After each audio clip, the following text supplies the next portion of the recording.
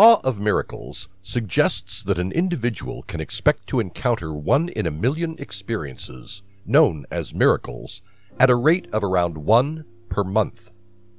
Professor John Edensor, Littlewood, of Cambridge University, had introduced the law, which was included in his book, namely A Mathematician's Miscellany, a 1986 anthology of his work. It aims to discredit one aspect of alleged supernatural perception. Also, it is related to the more basic law of genuinely large numbers. The law of miracles states that with a big enough sample size, anything absurd about a single sample probability model can probably happen. John Littlewood was an eminent mathematician, best known for framing the Littlewoods Law of Miracles concept. His specific theory is that people see, feel, and hear things at a rate of 1 per second when alert. Besides, they are actively involved in routine activities, which are around 8 hours a day. John Littlewood was a British mathematician who disproved the notion that miracles were anything more than statistical anomalies. Littlewood's Law of Miracles holds that miracles do happen at a rate of around 1 per month in the lifetime of a normal human being. The law's evidence is straightforward. People see and perceive activities at a pace of 1 per second when they are awake and actively engaged in their daily chores, which is around 8 hours every day. So, on average, people experience roughly 30,000 events every day, or almost 1 million per month. These are simply not miracles, with a few exceptions, because they are inconsequential. A miracle happens about 1 in a million times. Consequently, individuals should expect a single miracle per month on average. Consider 100-year events, natural calamities happening after a century, economic recessions, scams, pandemics, political debacle, to name a few. 100-year incidents can refer to a wide range of dreadful things. A one-in-the-year event does not imply that it occurs every 100 years. It signifies that there's a 1% possibility of it happening in any given period. It appears to be a low figure, but with several potential 100-year occurrences to choose from, what are the chances that any of them will take place in a particular year? If there's a 1% possibility of a new devastating epidemic, a 1% chance of clinical depression, a 1% chance of a flash flood, a 1% chance of institutional collapse, and so on, then the chances of anything horrible happening next year, or any year, are discerningly high. A miracle refers to a supernatural occurrence that defies conventional or scientific explanations. A miraculous occurrence is generally traced to the deeds of a supernatural entity, such as a magician, a deity, or a religious leader.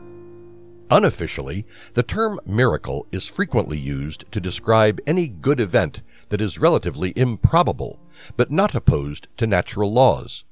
These are, for example, surviving a catastrophic event, or just a great occurrence, irrespective of the likelihood. Some incidents have the potential to be miracles. Several exponents consider actual miracles as totally impossible, which requires deviation of known laws of physics within their realm of validity, or impossible to corroborate by nature, because all probable physical activities cannot be ruled out. Thomas Jefferson, for example, holds the former viewpoint, whereas David Hume holds the latter. Theologians commonly claim that God operates via nature, regularly with divine intervention.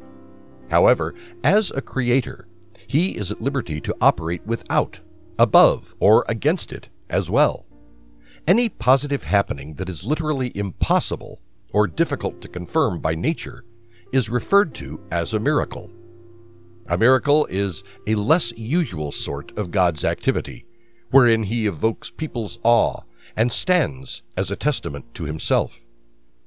According to a deistic view of God's relationship to the universe, a miracle is a direct intervention of God into the materialistic world. Miracles are usually thought to violate natural laws, whether produced by divine intervention, supernatural happenings, or individual action. Researchers rightfully regard them as contradictory. Because the rules of nature are unchanging and fixed, anyone who believes they've experienced a miraculous event is delusional. Simultaneously, there is one miracle that occurs virtually every day in the world that people never question if someone wins the lottery prize someplace. Naysayers are quick to point out that there is no need for a miracle because someone has to win. The lucky person, on the other hand, had 1,000,000 to 1 chance of winning. Except for a miracle, what were their chances? In reality, J.E. Littlewood, a Cambridge University professor, mentions that anything can happen with a bigger sample size in his work A Mathematical Miscellany. Using the definition of a miracle as a 1 in a million exceptional occurrence, and the assumption that humans experience one event each second when they are awake, Littlewood calculated that all individuals should experience one miraculous event every month. Littlewood's Law is the name given to it presently. Should people agree to it? That depends entirely on them, and how they interpret what is remarkable and what is not, because what one person considers a miracle may appear ordinary to another. And that's what miracles are mostly about, what it means to a single person in a specific circumstance. That's why science considers them contradictory, because they aren't universally true. A miracle, according to Littlewood, is a 1 in a million occurrence of extraordinary significance. He believes that when people are fully alert, they will see or hear one event per second, which may or may not be remarkable. Littlewood also believes that a human is awake for approximately 8 hours a day. As a result, an individual will have experienced approximately 1,000,000 occurrences in 35 days under these assumptions. Adopting this definition of a miracle, one may expect to encounter one miraculous incident every 35 days on average. As per this logic, supposedly miraculous happenings are normal. Littlewood's Law, or Littlewoods Law of Miracles, refers to a mathematical conjecture by a Cambridge University professor, John Littlewood, 1885 to 1977, on the frequency with which a miracle occurs. It claims that miraculous happenings are actually commonplace when evaluated based on how much happens in an individual life. Littlewood's Law of Miracles claims that miracles occur at a rate of about 1 per month in the life of a normal human being. The law's evidence is straightforward. People see and hear things at a pace of 1 per second when they are actively engaged in life, which is around 8 hours every day. So on average, humans experience roughly 30,000 events every day, or about 1,000,000 per month. These are, of course, not miracles, with a few exclusions, because they are of little significance. A miracle happens about 1 in a million times. So one should expect approximately 1 miracle per month, if common sense is applied. Law of Miracles. Is it superficial? People will appreciate reading Elliot Benjamin's fascinating essay, License Plate Synchronicity. It visually illustrates how seemingly random external events can coincide with people's own subjective requirements and desires, resulting in solid crossings. In his epilogue, Elliot Benjamin says that such synchronicities may remind people that the universe has underlying divinity that rational, scientific, technical minds cannot describe. While one may recognize that uncommon events can be explained in superordinary ways, this does not imply that they result from something irrational. Even the most seemingly amazing synchronicities may have a mathematical foundation. The chances of two events colliding in a significant way are higher than one generally believes. The ability to be conscious of how probabilities arise in human lives, moment by moment, hour by hour, day by day, is the key to it all. John Edensor Littlewood, a senior wrangler at Cambridge University and one of the greatest mathematicians of the 20th century, worked extensively on the theory of large numbers. Littlewood discovered some surprising qualities in large numbers during his extended investigation, which he often collaborated on with his more famous collaborator, G.H. Hardy. It is now popularly known as Littlewood's Law of Miracles. Littlewood's Law of Miracles argues that miracles do occur at a rate of around 1 per month in the course of any regular person's life. The law's evidence is straightforward. People observe and perceive happenings at a pace of about 1 per second when they are awake and directly involved in their livelihood. It is roughly 8 hours a day. In a nutshell, the total number of events that occur to individuals each day is around 30,000, or around 1 million a month. There are surely not miracles, with a few exceptions, because they are trivial. A miracle happens about 1 in 1 million times. As a result, one should expect approximately 1 miracle per month on average. One may recount a series of incredible coincidences that occurred to him and his companions, all of which may be explained as the result of Littlewood's Law. Simply put, the law of extremely large numbers asserts that any ludicrous event is likely to occur, given a large enough sample size. The idea is that among the population of 250 million people, truly exceptional events such as those that occur just once in 1 million are sure to be frequent. If 1 in 1 million people have a coincidence per day, one can predict 250 occurrences each day, and close to 100,000 occurrences per year. From a year to a lifetime, and from the world's population point of view, one may be certain that he will see incredible happenings. Such occurrences are frequently recognized and recorded. It's difficult to shake the eerie sense if it happens to all individuals, or someone closely linked. Another aspect of Littlewood's idea of enormous numbers, which is superficiality, corroborates Elliot Benjamin's observations that tell 2 distinct random events intersect to draw an X. If there are thousands, if not millions, of events in individual lifetimes recorded in fractal ways, it should be predicted that 2 or more events will collide for every 10,000 or more. If people pay attention to that intersection, they'll notice a meaningful coincidence, the significance being that 2 seemingly unrelated components have something in agreement, whatever that intersection may mean. One can even split off and construct a broad generalization from this. Some people look for these rambling musings, and some do not.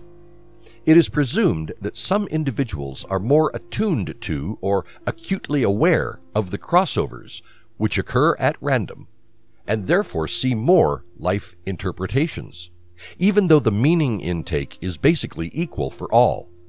In other words, some people seek the Littlewood brook and jump right in, and some are unwilling.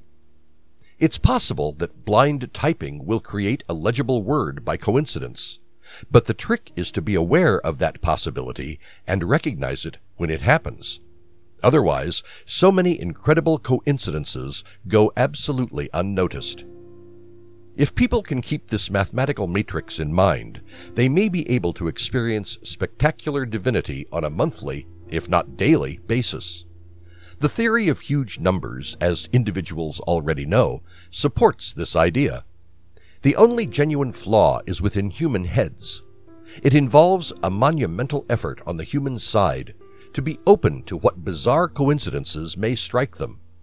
It is required to witness Littlewood miracles, or desultory desiccations, random events intertwining in profound X patterns.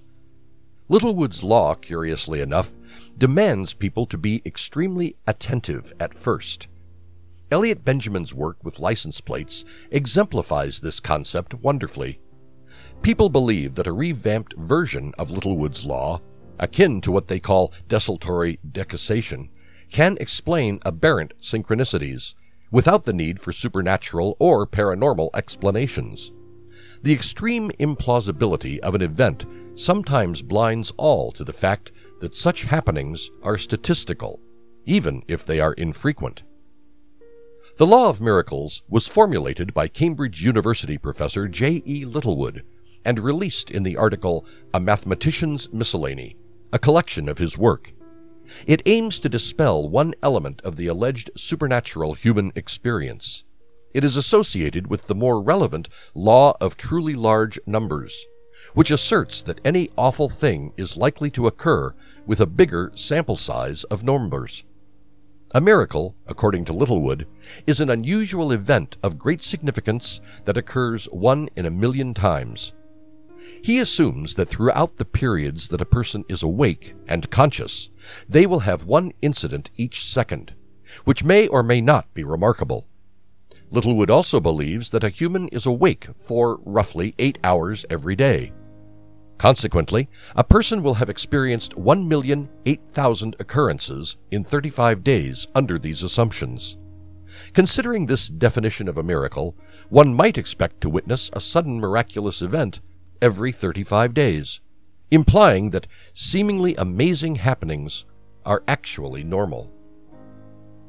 Law of Miracles, the global media chord. As communities and media grow, selection influences in media become stronger.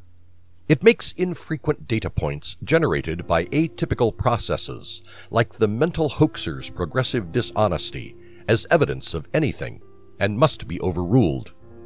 Anything that happens at scale will get repeated a modest but non-trivial number of times.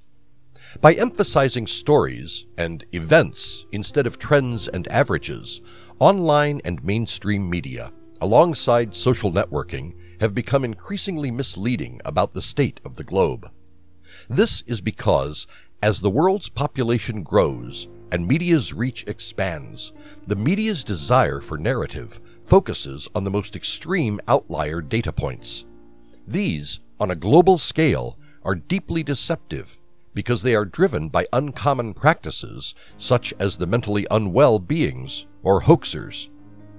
On a worldwide platform, anything that can transpire will influence a tiny but non-zero number of times. This has been summed up as Littlewoods Law. Miracles happen at a rate of around 1 per month throughout the life of any normal individual. This must now be expanded to a global scale for hyper-networked international media to cover all correlations, hoaxes, psychological disorders, emotional oddities, and extremes of continuums, fallacies, misconceptions, violent extremism, supernatural events, and other anomalies affecting the world's population. As a result, there will be enough miracles that all media coverage of events might be made up entirely of extreme outliers. It may happen even if it may appear to be an exceptional claim to suggest that all media-reported occurrences are flukes.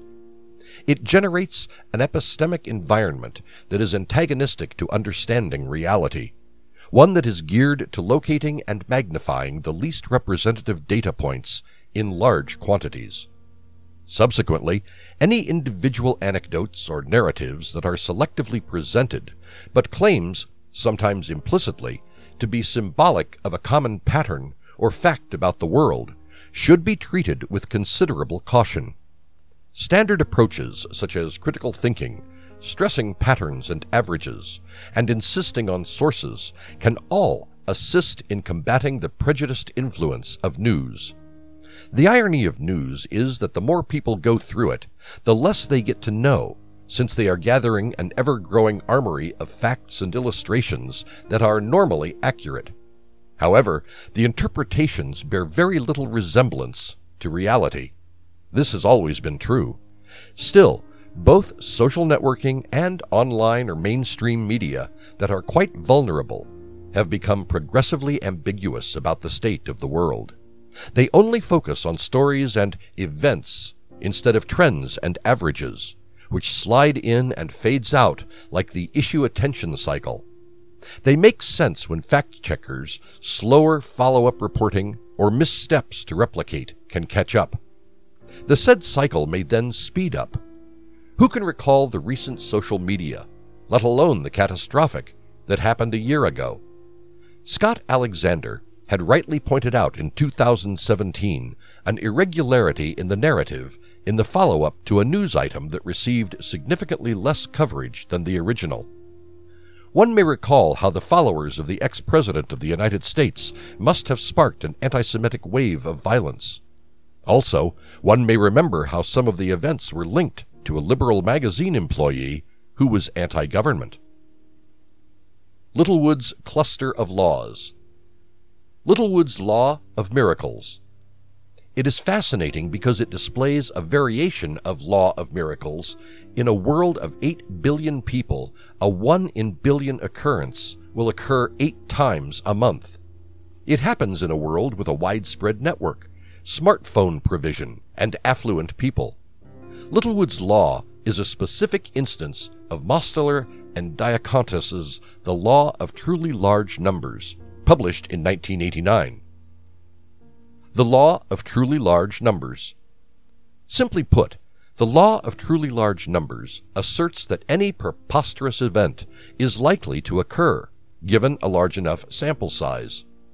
The idea is that among a population of 250 million people, truly unusual events, such as those that occur just once in a million, are sure to be frequent. If 1 in a million people have a coincidence every day, one can predict 250 occurrences each day, and approximately 100,000 occurrences annually. From a year to a lifetime, and from the United States population to the world's population, one can be certain that he will see incredible happenings. Such occurrences are widely identified and documented. It's difficult to shake the eerie sense if it happens to all or someone people are familiar with. Human extremes are not only stranger than what one imagines, but it is stranger than truth. Law of Miracles and Corresponding Fields. Politics. Hate crimes and anti-Semitic acts are extremely infrequent in the United States, a country with a population of over 325 million people. Therefore, there is no need to link them to a common source. A surprising proportion of hate crimes are shown to be hoaxes committed by members of the targeted group. The trouble is that there shouldn't have to be any good reasons. One of the most recurring motifs in accounts of con artists is how comprehensible their schemes are when people consider how much good faith they assume and how they are maligned, borrowing and attempting to steal both wealth and power to fill the space within. Although the most consistent theme in the books of forgers, fabricators, and hoaxes is that the investigator explores the evidence after trying all venues. After unconvincingly putting forth reasonable objectives, such as job development and frequently interviewing them at length, just to be mystified by deflections and lies, everything is eventually left in silence. What motivated them to do it? No one is aware. People would probably think it was excuse-making if someone said that he didn't really assume these anti-Semitic hoaxes are true, in the sense that the U.S. president's election has bolstered a handful of anti-Semites. There should be something fishy going on, like maybe a worker has forced them to stir up donations. If someone said he didn't trust them, maybe they were phony, because some VIP pranks did it all by themselves. One may think that they were directly making excuses and ignoring reality. To put it mildly, they should be ashamed for the absence of intellectual honesty and blatantly partisan attitude. Technology. Accidents in the workplace are similar.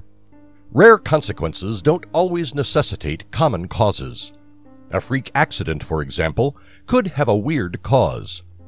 Post-mortems on industrial catastrophes frequently describe a long chain of bad events and interlocking failures that contribute to the final explosion. The Swiss cheese model imagines each layer of systems as being like a slice of Swiss cheese, and only when the holes of 6 or 7 layers line up, anything can fall through. The systems were always failing to some extent, but they were so redundant that a complete failure was prevented until it eventually happened. Everyone marveled at how 7 distinct things went wrong at the same time. Because airplanes are so safe, planes no longer collapse for blandly plausible reasons like the propeller dropped off the plane, or the pilot couldn't fathom the planes in the dense fog. The residual aviation occurrences now tend to be astounding in some way. The Germanwings suicide needed a suicidal pilot who wished to take the entire plane with him, and ill-functioning of post-9/11 security mechanisms intended to prevent hijacking and crashing airplanes. In technology, professional developers who work on global-scale systems, also known as hyperscalers, are pressured to face reality at that magnitude. Just about anything that can go wrong will go wrong eventually. It is not always, of course. Otherwise, they'd have been fixed long ago. However, a non-zero frequency could be enough to initiate a new failure mechanism and damage or even implode computer systems that remain rather fragile than all other processes. When systems fail in unexpected ways, or data points emerge that people didn't realize were even possible to grasp. These anomalies, sparking bugs, make for entertaining war stories. However, they also highlight a more serious point about reality exceeding developers' imaginations. Science. One may consider scientific writings.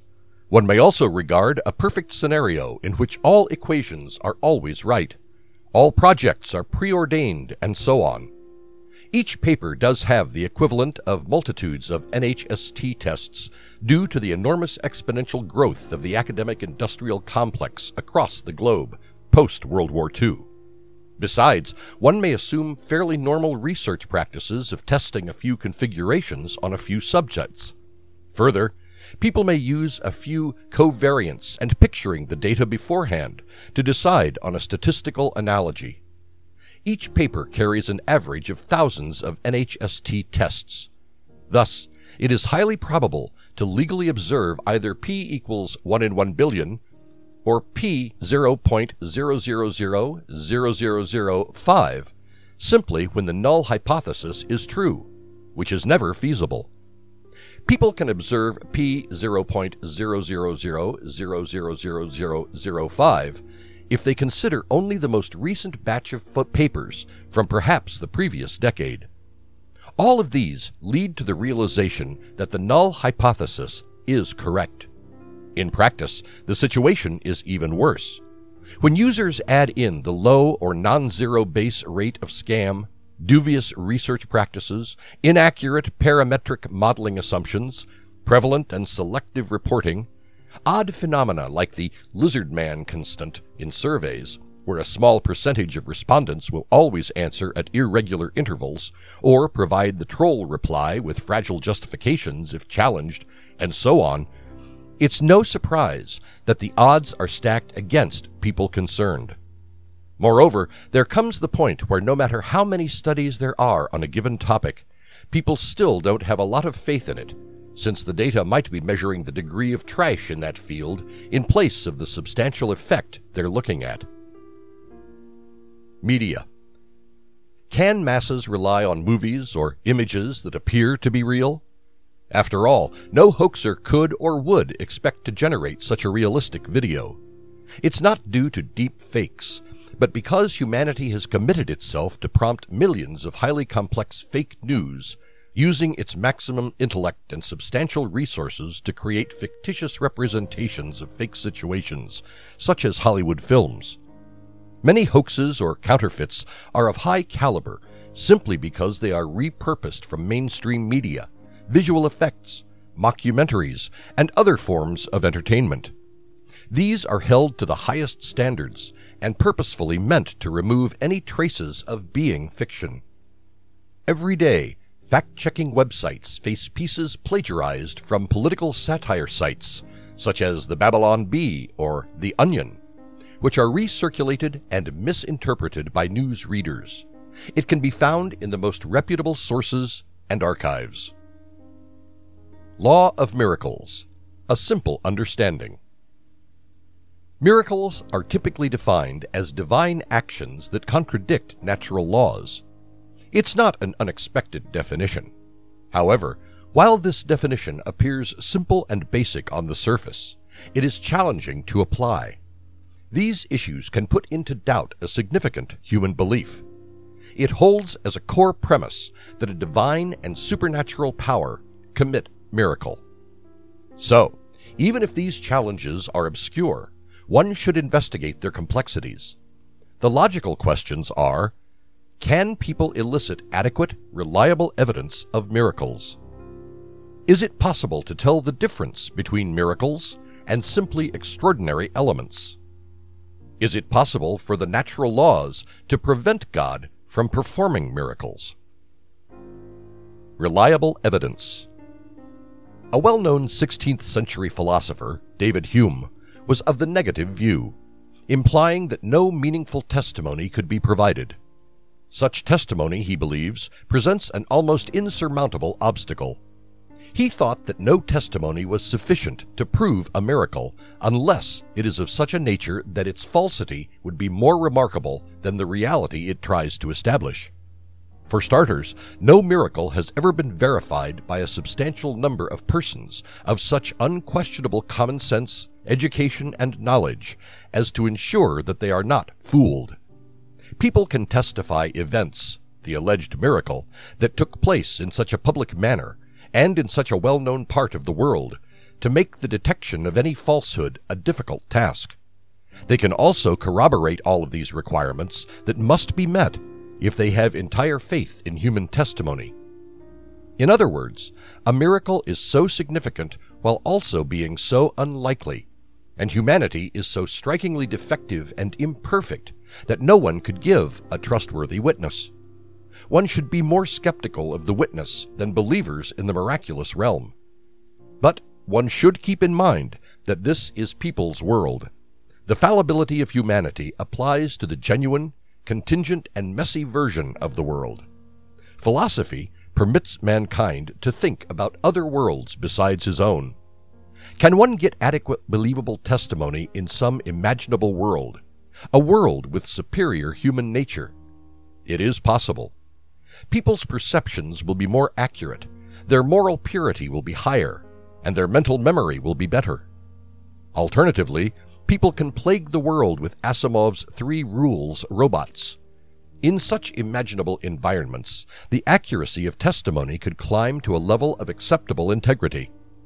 Perhaps such a world could not have been imagined in Hume's time. However, such a fictitious universe can now become a reality. Extraordinary elements. Every day, a portion of the billions across the globe, and more generally throughout the universe, will undoubtedly fall outside the regular course. There will be many standard deviations outside the ordinary approach. Can people possibly distinguish the truly divine element from the simply unusual approach amid this avalanche of events? How can people recognize a phenomenon as an act qualifying being a miracle? It's worth noting that people are assuming adequately reliable testimony here. As a result, one may wonder if one could find miracles or become a contender for miracles.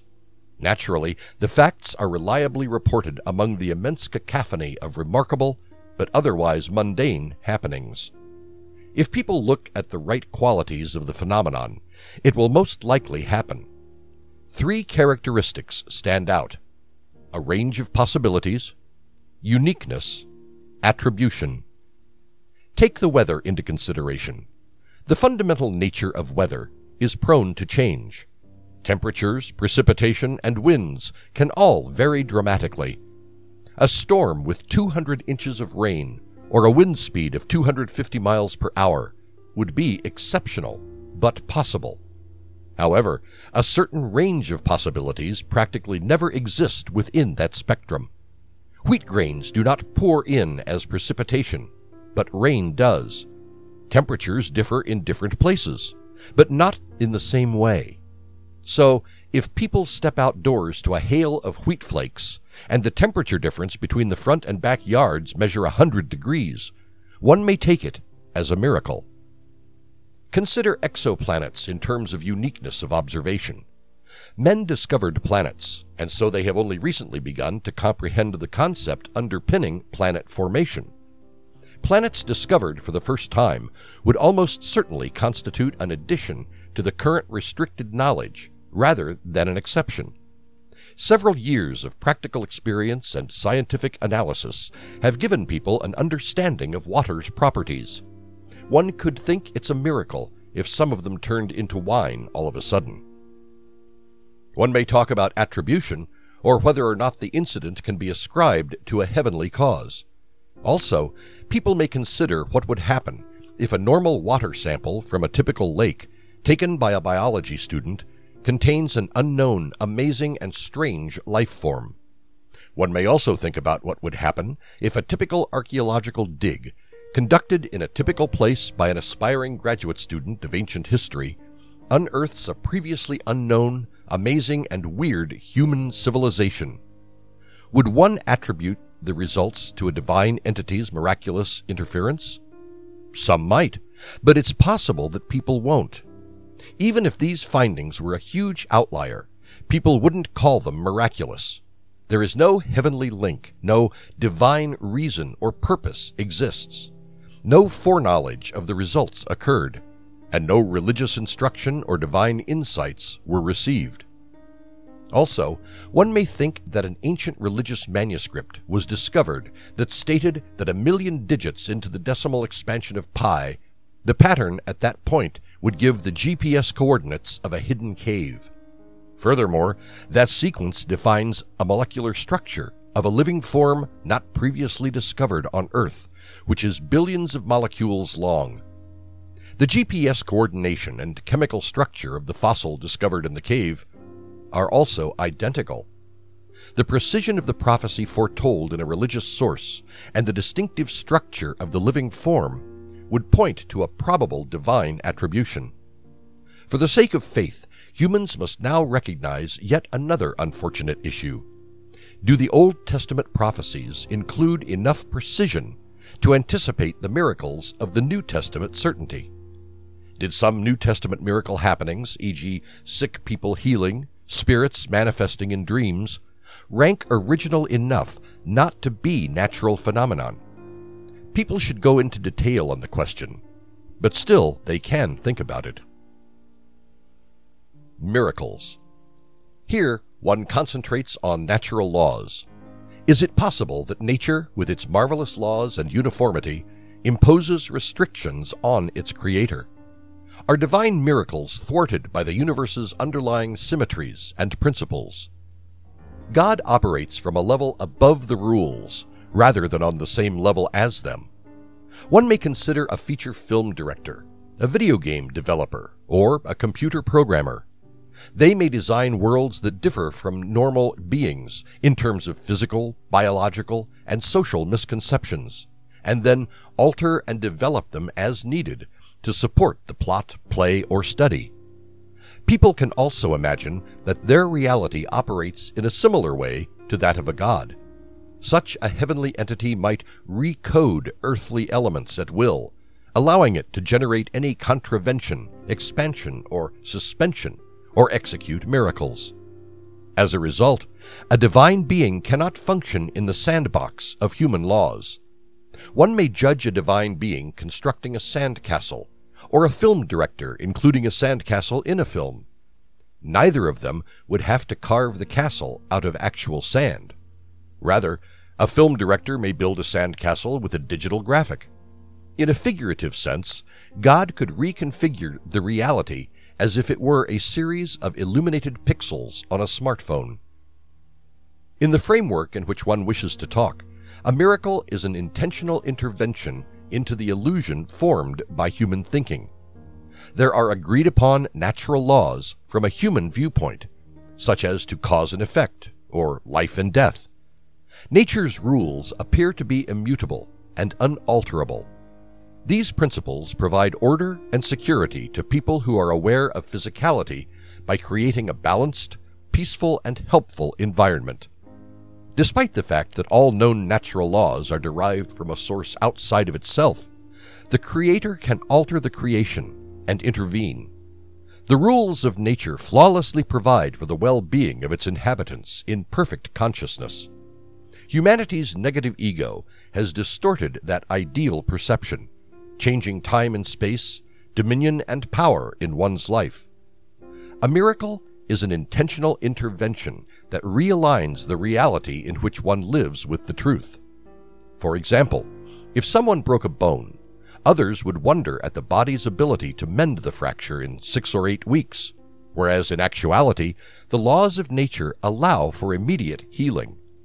The laws of nature are genuine and eternal, but humanity's consciousness is restricted in understanding their true reach. A miracle is a divine intervention, a rip in the veil of consciousness that allows humanity's awareness to be brought into alignment with the fundamental rules of the universe. Wouldn't people regard life and death to be natural laws? So how can one come back from the dead? Nature's rules are holographic, just as dimensions and consciousness. The reality that one perceives is determined by the perspective from which one sees, and the consciousness in which one resides. It is predicted that a few will intersect out of the thousands of events that occur in human lives. It will result in a profound coincidence. It's something everyone has experienced and is often termed as fate. While many people attribute events to Littlewoods Law, the truth is that anything extraordinary or miraculous event is likely to take place, given a large enough sample size. When the situations occur, one can't help but experience the thrills that come with realizing that something more than chance is at work. The law of truly large numbers, attributed to Diaconus and Mosteller, is connected to this. The law of truly large numbers argues that if a large enough sample is used, the probabilities of a highly unusual event not occurring are even greater than the chances of it prevailing. Synchronicity, the experience of happenings that are unlikely to happen together rationally, is also noteworthy. Due to the intrinsic drive of individuals to discover a greater meaning or objective in life, human nature is particularly receptive to remarkable happenings. So, rather than noting when things don't happen, people look for miracles and attribute celestial sources to them, such as God's plan or fate. It's another way for the mind to fool humans into surviving another day, similar to the Chandian effect or the mental state of love and reverence. For example, if a farmer's harvests begin to collapse due to drought, he will begin to pray. Every day, year after year, he pleads for the rain to save his honest efforts. Years go by with no sign of rain, yet he persists with his prayers. After some time, the drought finally comes to an end, and rain eventually falls. The farmer rejoices, thanking God for providing rain and reviving his livelihood. He informs his family that God has heard his prayers. Despite this, he never mentions or even considers how many years his prayers have gone unnoticed. By nature, people count hits rather than misses. In reality, the notion that anything can transpire is due to the existence of mathematics. One doesn't consider the fact notable that one rises in the morning and completes the daily chores. So, one abruptly dismisses its significance. On the other hand, if one receives a phone call about something unexpected while taking a shower, he would consider it miraculous. Because of Littlewood's Law of Miracles and the law of truly large numbers, people know that these events aren't miraculous. Rather, they're inevitable. Because humans are essentially subpar species, they have trouble comprehending events in both large and small sizes. As a result, they are unaware that miraculous events, which have a 1 in a million likelihood of occurrence as per Littlewood's Law, are actually fairly prevalent. 1 million happenings appear to be a lifetime, an astounding quantity that one cannot fathom. Therefore, 1 miracle every million events seems improbable. Despite this, Littlewood believed that 1 million events take place in a month. Concerning a person's lifespan, it's a minuscule sum, except for premature demise.